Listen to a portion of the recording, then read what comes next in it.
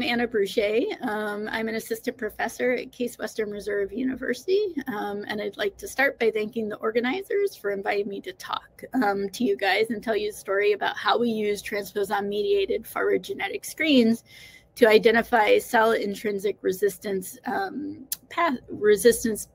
cell intrinsic resistance to emerging viral pathogens.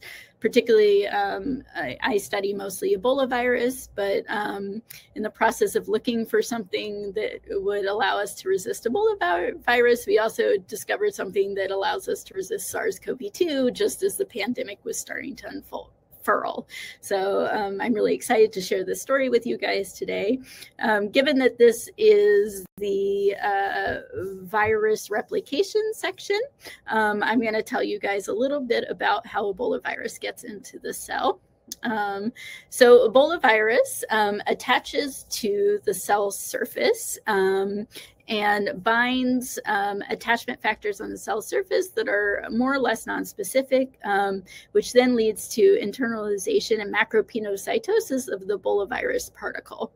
That gets internalized, and then the virus particle starts to get cleaved by cathepsins, which are low pH-dependent proteases that cleave back a heavily glycosylated immunoprotective domain on the Ebola virus glycoprotein. So that's the protein on the surface of the Ebola virion that allows for entry to occur.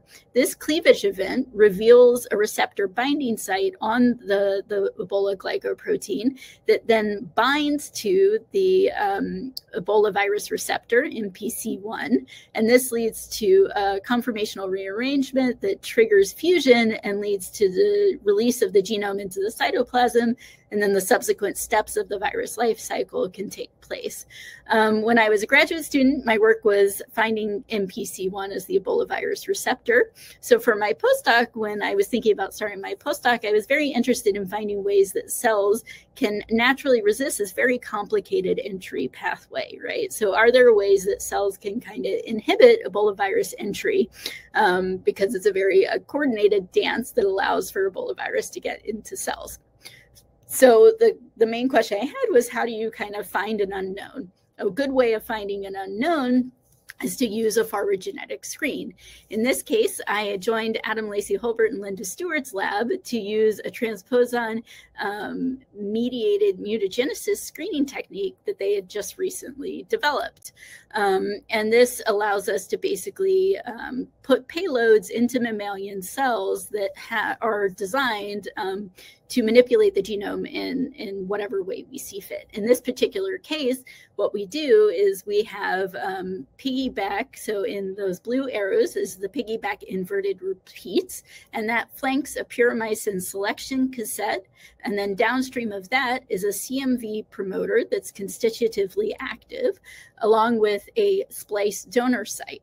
So the idea is that if it inserts upstream, so downstream of the promoter, but upstream of the start codon, the idea is that that'll lead to constitutive expression of the gene from that CMV promoter.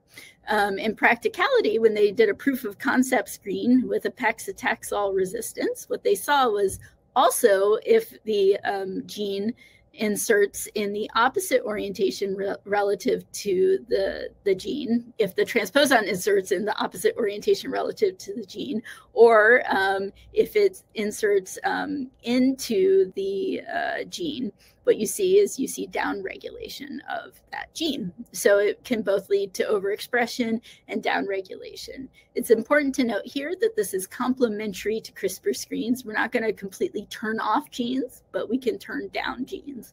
And it's completely dependent on the location and the orientation of the insertion site, what it does to the adjacent genes. So this is a nice technique because it allows you to turn on and off genes at random. And it does it anywhere there's a TTAA site in the genome, which is about 1 every 256 base pairs. So how do we actually do the transposon mutagenesis screening? What we do is we start with a cell line. In our case, we're starting with U2OS cells, which are osteosarcoma cells that are particularly good at dying from Ebola virus infection. And we take those cells and we mutagenize them using the transposon and the transposase. So we transfect in those two plasmids and select for integrants that have our transposon using the puromycin resistance cassette.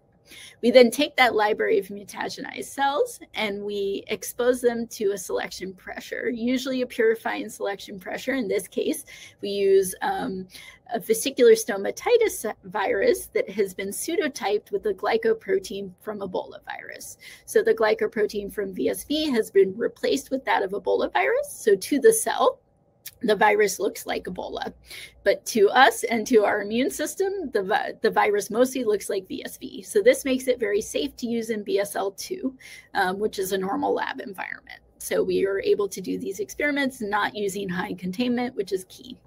And this is actually, as an aside, this is what is one of the vaccines that's used currently during Ebola virus outbreaks. So it's very safe for us to use. So it's replication competent and it kills off any cells it infects. So we select those resistant cells, we isolate the DNA from those resistant cells, and we amplify the transposon genome junction, sequence that area of the genome, and then align our sequencing results to the human genome and identify candidates and genes in close proximity to those insertion sites. So what does the data actually look like when we get it out? Here you can see this is a representation of our sequencing data from a screen. So the outside is just individual chromosomes, and then the inner rings represent each individual library that was produced in this screen. There are 8 individual libraries, and what we do, each of those little black marks represents an insertion site in the genome. So what you can see clearly is we see insertion sites throughout the genome. And then what we ultimately do is look for regions of the genome that have an increase in frequency of insertion sites. And that's highlighted by the orange bars. And then what we do to really be able to determine which are causative mutations and which are bypasser or passenger mutations, what we do is we collapse all of the individual libraries into one large library using bioinformatics, and then identify common insertion sites. So sites where insertions are increased over random chance. So what you can see clearly here is that there are 2 sites in the genome that are that have a high representation of insertion sites. And these correlate to 2 different genes. The first gene is NPC1, which, if you remember back about Ebola virus entry, that's the entry receptor. So this is really nice proof of concept that we can get virus-host interactions out of this screen. And then the second factor that we found was C2TA. So when we zoom in on those insertion sites, what do they look like, right? So in C2TA, you see that the insertions are all downstream of the endogenous promoter, but upstream of at least one of the 2 start codons in this protein. So all in the same orientation of the gene. So this suggests that it's a gain of function gene, so that it leads to overexpression of that gene. Importantly, has it previously been implicated in Ebola virus infection? So what is C2TA? It ends up that it's actually the MHC class 2 transactivator protein. So it's a master regulator of MHC class 2 and other antigen processing proteins. It doesn't directly bind to DNA itself, but it coordinates a lot of transcription factors on that MHC class 2 gene locus and leads to the upregulation of MHC class 2 genes. Now, data I'm not going to show you here in the interest of time is that, if we disrupt this transcriptional activity in any way, either knocking down the transcription factors or messing with the parts of C2TA that are responsible for this transcriptional activity, we see a complete loss of inhibition of our resistance phenotype. So, so importantly, it implicated to us that transcriptional activity is required for resistance. And importantly, when we express C2TA exogenously, we do indeed recapitulate this resistance phenotype. So we're not just relying on the screen data here, but we also see it when we recapitulate it exogenously or express it exogenously. So the question we had was, okay, if this C2TA transcriptional activity is required, then what are the genes that are being upregulated? And when we did an RNA-seq of C2TA expressing U2OS cells, which again, I'll remind you, are not immune cells. These are osteosarcoma cells. So we were like, maybe it's upregulating other genes. Who knows? These aren't immune cells. When we actually went in and looked at the genes that were being upregulated, only about 50 genes were upregulated, 2 genes were downregulated, and almost all of the genes were involved in MHC class 2 antigen processing.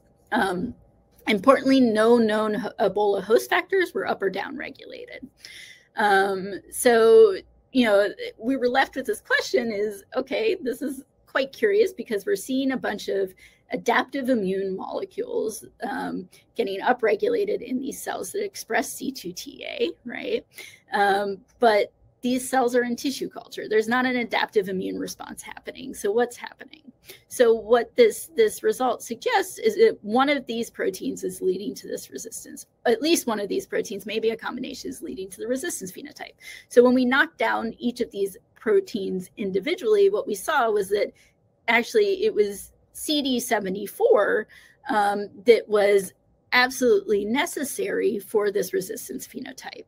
So if we knock out CD74 and C2TA expressing cells, we don't get any resistance anymore. So it was really CD74 was accounting for this resistance phenotype, which leads me to the next question. What is CD74? Well, you might know it by its more popular name, the invariant chain, or II. So the invariant chain is the chain that's used to chaperone MHC class 2 from the ER as it's getting produced into the multivesicular body where the antigen processing happens. So it helps bind to the alpha and beta chain of MHC class 2 and helps it to get chaperoned to the late endosome lysosome, where then the cleaved antigen peptides actually get put onto that MHC class 2, and then it gets taken to the surface and it does its adaptive immune thing. But you know, this MHC class 2 is really important for the transporting of these molecules to this compartment.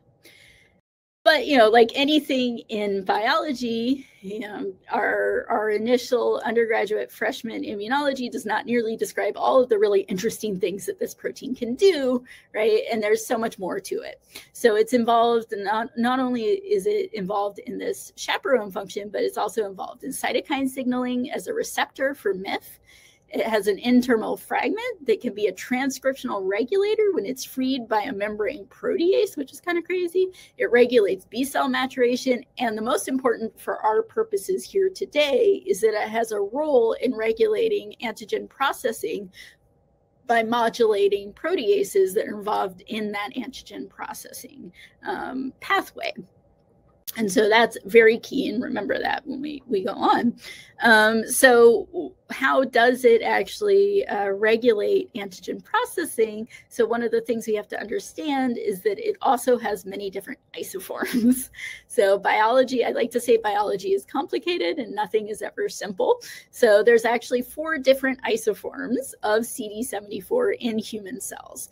And these isoforms vary by either an alternative start site that leads to an ER retention signal, shown in purple here, or an alternative splicing event that leads to an extra thyroglobulin domain added to CD74, and that's shown in dark blue. And, you know, each of these individual isoforms has a slightly different phenotype and combination of these 2 things. So we had to test each individual isoform separately to really pinpoint what was accounting for this resistance phenotype.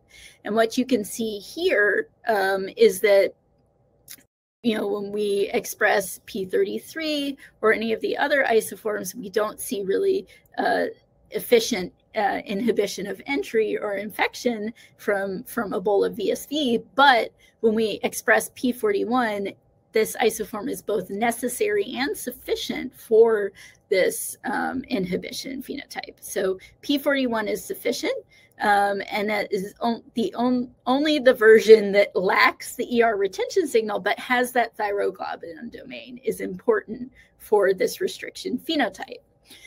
Which really suggests that that thyroglobulin domain and the ability to get into the late endosome lysosome is important for this restriction event. So we kind of went back and dug through the literature to see if we could get some clues as to how exactly this is actually inhibiting Ebola virus entry. And what we saw was that all the way back in 1999, the P41 thyroglobulin domain was actually co-crystallized with cathepsin L as a binder to cathepsin L. And here in green is the cathepsin L, and in pink is the P41 thyroglobulin domain. In yellow there is the active site of cathepsin L. And in the pink space-filled models are two particular residues of P41, proline and a glycine that help bind to the active site of cathepsin L. So we used this model to design point mutations that we predicted would disrupt binding to P41, or disrupt the binding of P41 to cathepsin L rather. And what we saw was if we mutated it to either a positively charged arginine residues or negatively charged aspartic acid residues, we saw an inhibition of this resistance phenotype. So what you can see here is if we mutate to arginine or aspartic acid, we get a complete loss of that restriction phenotype. However, if we mutate to a threonine, which is polar and neutral, we actually see that it doesn't really disrupt that restriction phenotype nearly as much. In the cathepsin binding site abrogate inhibition, really suggesting that this ability to bind and inhibit cathepsins is important for this resistance phenotype. So an important prediction of this model would be that if these viruses are unable to be processed by cathepsin L, then we would see an accumulation of these virus particles in the late endosome and lysosome of cells. So the next question we asked was, can we actually observe viruses trapped in these endosomal compartments, right? If we take cells that express either P41 or C2TA, do we see a virus trapped in these cells? And indeed, this is what we see. So when we did electron microscopy to kind of look and see what's happening on the cellular level, what we saw was, if we have U2OS cells that are control cells, we can see those endosomes with the multivesicular bodies shown by the arrowheads here. And then if you have C2TA expressing cells, you actually see an increase in the number of endosomes and multivesicular bodies, which is consistent with what's known about the cell bio of the MHC class II antigen processing pathway. And then if you add in viruses to these cells, what you see are in the control cells up top, you see maybe one little virion, so one bullet-shaped virus in the endosome, in the control cells, but you really don't see a lot of virus. It's very hard to find those viral particles in these cells. But in C2TA overexpressing cells, which you can see clearly from the cutout, is that there are a ton of virus particles accumulated well within that multivesicular body, so in the inside of these endosomal compartments. And then what you also see is if we overexpress P33, we don't see any viruses accumulate, even though we see these large vacuoles occur, we don't see virus in them. But if we express P41, which is that isoform of CD74 does inhibit, we see virus accumulate in those.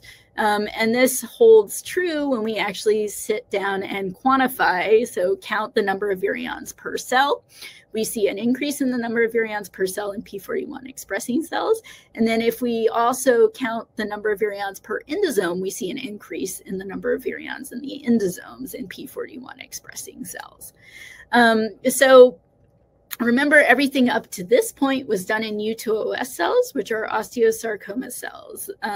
They were a great cell model, but they're not really the primary site of infection during Ebola virus infection. So the first cells to get infected when an organism is infected with Ebola are thought to be the macrophages and the dendritic cells, mostly because those cells are sitting there and eating everything that they can come across, right? And they also have a lot of those endosomal dependent pathways, so that a lot of endosomal compartments for the entry process to occur in. So the question then was, what's the physiological relevance in these primary cells that are the initial sites of infection during Ebola virus entry? And, you know, often antigen presenting cells like macrophages and DCs are thought of as expressing a lot of MHC class 2, right? So we wanted to really kind of try and take a look at primary cells to see what was going on in this context of sites that might be initial sites of infection for the virus, right? So we wanted to ask if C2TA and CD74 are also able to inhibit entry in antigen presenting cells. So what we did was we took mice that were either control or had C2TA or CD74 knocked out, and we took the bone marrow from those mice. We collected the bone marrow and we differentiated it into macrophage-like cells. So we added MCSF to those bone marrow cells, and then we either primed or did not prime with interferon gamma and LPS. So we either added interferon gamma or we didn't add it.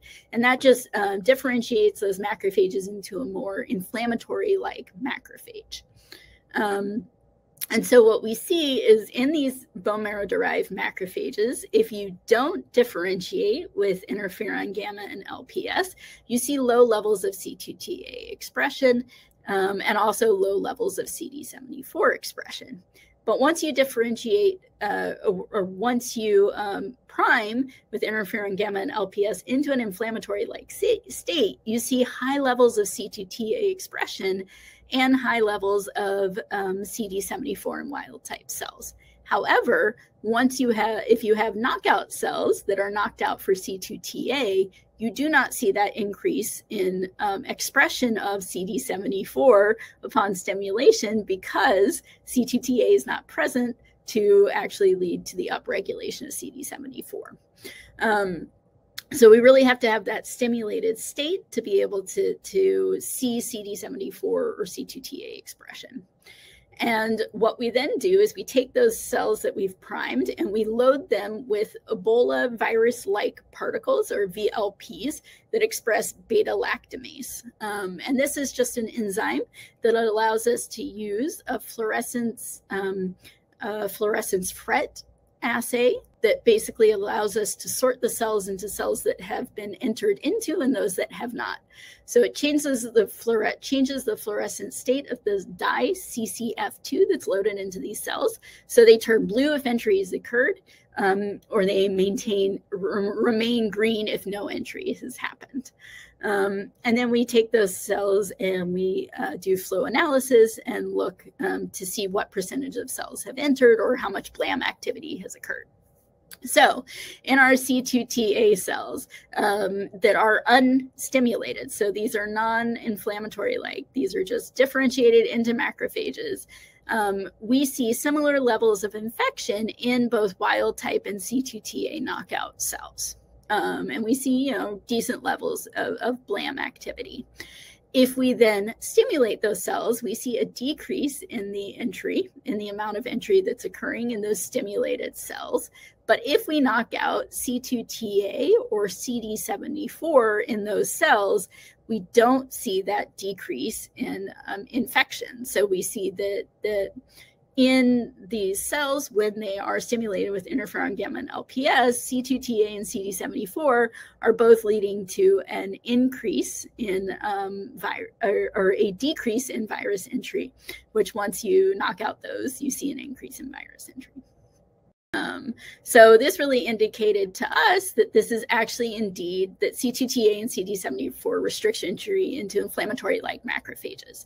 So the next question we had was, what about the other APCs? So for dendritic cells, what's happening there? So we differentiated slightly using a slightly different mixture. So we used GM-CSF, which differentiates into a mixture of macrophages and dendritic cells. And then we loaded them with BLAM and primed them just like we did before. And then we did a flow analysis to look and see if they got entered into.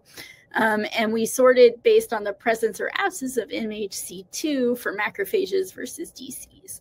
And what we saw there was in the absence of CD74, so when CD74 is completely knocked out in these macrophages and DCs, we see an increase in infection, again, indicating that this is actually working in primary cells and the primary sites of infection.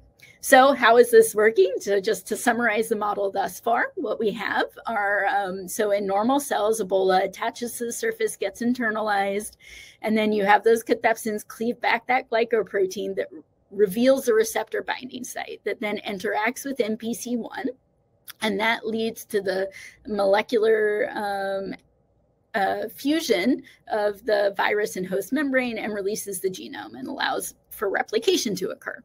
Now, in our C2TA expressing cells, C2TA expression leads to the expression of CD74, and particularly that P41 isolate of CD74, which then gets transported to the late endosome lysosome, where that interacts with the cathepsins and binds the cathepsins by binding to that thyroglobulin domain. And that prevents the virus from then interacting with those cathepsins, and the glycoprotein processing of the virus is blocked. And that way the virus cannot interact with its receptor, and it no longer is able to fuse, and you get accumulation of the virus into these late endosome and lysosomal compartments, and you get inhibition of subsequent viral infection.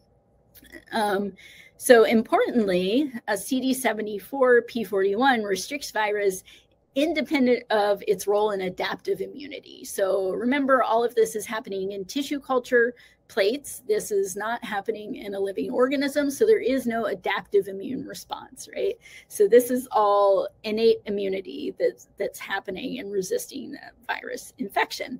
So the next logical question we had was, okay, we've seen this for Ebola, but does this extend to other viruses, right? Are there other viruses that this also inhibits, or is this just like a special Ebola thing, right? And it just so happened that, it was the end, like I was putting the paper together, and it just so happened that a SARS-like coronavirus kind of burst into the scene. So a lot of you guys will be familiar with this if you've been following the literature at all. So SARS coronavirus binds to ACE2, its receptor on the surface of the cell.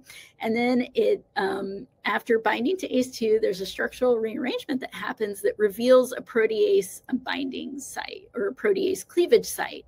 That cleavage then occurs, and it releases the fusion peptide that then allows for the virus and host protein membrane, or virus and host membranes, to fuse and release the genomic payload into the cytoplasm, and for the infection to finish or to progress. There is also, so SARS-CoV-2 is also able to enter via a secondary mechanism, that instead of having a cell surface protease like TMPRSS2 cleave the virus from the cell surface, it's actually able to get endocytosed after engagement with the ACE2 receptor. And that leads to endocytosis and then interaction with cathepsin L, which also provides that cleavage event that is important for fusion. So you can either have the cleavage event happen from the cell surface or from the endosomal compartment. So a prediction of this would be that if we have cells that where the virus enters solely from that endosomal compartment, so they don't have any cell surface proteases, they only have cathepsin L that's able to mediate that protease cleavage event, then expressing P41 would be able to inhibit this virus, right, during infection. And so I just so happened to have started at Case Western at the time and had access to their BSL-3. So I was actually able to do this with native SARS-CoV-2. And what we saw when we used Viro E6 cells, which are known to use that endosomal protease-dependent pathway, that if we expressed P41, we were able to see a complete inhibition of plaque-forming units in P41 expressing cells. And you can see that here in the bar graph, right? This is just a quantification of the plaque assay shown on the right-hand side in the purple. So in P41 cells, you see a completely intact monolayer, whereas in control and P33 cells, you can see that the virus has spread and killed adjacent cells. So really P41 is inhibiting this, the virus when it enters via a low pH endosomal compartment dependent protease step. But the next logical question we had was, okay, so it can inhibit SARS-CoV-2 if it's entering via this low pH compartment. But what happens when it enters from the cell surface? So if we are able to express TMPRSS2, do we bypass the ability of P41 to restrict SARS-CoV-2 virus infection? And indeed, what we see, so in order to do this experiment, we used 293 T cells, which we engineered to express ACE2. And when they express ACE2, you can see that they go from being non-permissive to SARS-CoV-2 infection to having a titer of 10 to the 4th, right? And the TCID50 is just a tissue culture infectious dose 50, and that's just another way to titer the virus. So to look for virus growth on these cells. So when you add P41, so if you have ACE2 expressed and P41 expressed, we see a 2-log reduction in the virus titers. If you have ACE2 expressed and you add TMPRSS2, you see a 2-log increase in the virus titer compared to just ACE2 expressing cells. So you see an increase in the ability of the virus to enter the cells. But if you add P41 to those cells, you do not see any inhibition of the ability of the virus to enter those cells. So really this indicates to us that TMPRSS2 entry from the cell surface via a cell surface protease like TMPRSS2 is able to bypass the P41 restriction of SARS-CoV-2. So if you can push the virus, if the virus starts entering from the cell surface, then this restriction mechanism can no longer inhibit the virus. So that's important for SARS-CoV-2, right? Because we're only inhibiting one of these 2 possible entry pathways. So it's possible that SARS-CoV-2 developed also this cell surface protease cleavage dependent pathway to be able to kind of bypass any endosomal inhibition, right? So hopefully I've convinced you guys. So in summary, hopefully I've convinced you guys that transposon mutagenesis is a powerful screening tool to identify host virus interactions. And we were able to identify a novel host virus interaction that we didn't previously appreciate. We uncovered a restriction mechanism that is used by a commonly exploited viral entry pathway. So it's not just Ebola and SARS-CoV-2 that use cathepsins for virus entry and replication. A lot of other viruses use this pathway as well. So I think that this is a more common or a more generalized inhibition pathway than we might have initially thought, right? And then CD74 and C2TA are very well-known proteins, and they have been extensively studied. But in doing the screening process, we were able to describe a previously unknown aspect of their biology that we never would have kind of put the pieces together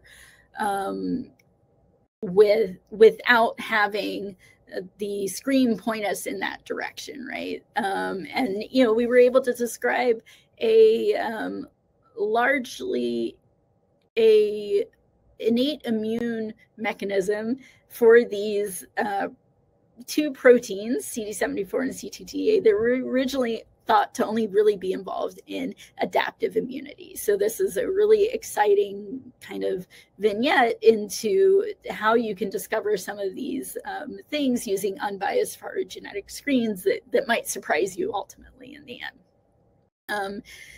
And I'd like to really take this time remaining to thank all of the people that made this work possible. This is really fun and exciting work to do, and I'd like to thank Adam and Linda for letting me join their lab and learn this screening technology, which is paid for itself in returns. I also would like to thank Key Shah, who was a co-author on this publication with me and did a lot of the bioinformatic analysis, and a lot of the other people at the Benaroya Research Institute that helped me during my postdoc. And then I'd also like to thank the people at Case Western Reserve that have joined me and helped me out since I moved to Case Western and really started my independent faculty career there, including the people that do the SARS-CoV-2 work with me in the BSL-3, Michelle, Steve, and Vinny, and then also the team that's been helping me follow up on some other Ebola hits that I hope to be able to talk about soon.